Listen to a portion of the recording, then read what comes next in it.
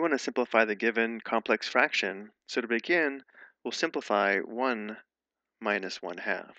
Well, we know 1 minus 1/2 would be equal to 1/2, so we can rewrite this as 12 all over 3 plus 5 all over 1 plus 2 over, again, 1 minus 1/2 is 1/2. Now for the next step, we'll simplify this complex fraction here. Remember, a fraction bar means division, so this means 2 divided by 1/2. So if we consider 2 divided by 1/2, dividing by 1/2 is equivalent to multiplying by the reciprocal of 1/2. The reciprocal of 1/2 is 2 over 1, or just 2. So this is equivalent to 2 times 2, which equals 4. So we can rewrite this as 12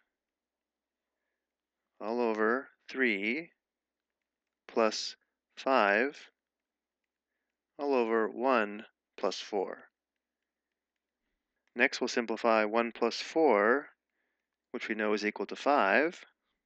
So we have 12 all over 3 plus 5 over 5.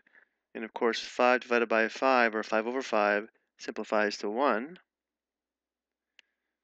So we have 12 over the quantity 3 plus 1.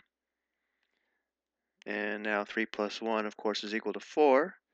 So this simplifies to 12 over 4, 12 divided by 4, which equals 3. So the given complex fraction simplifies nicely to 3.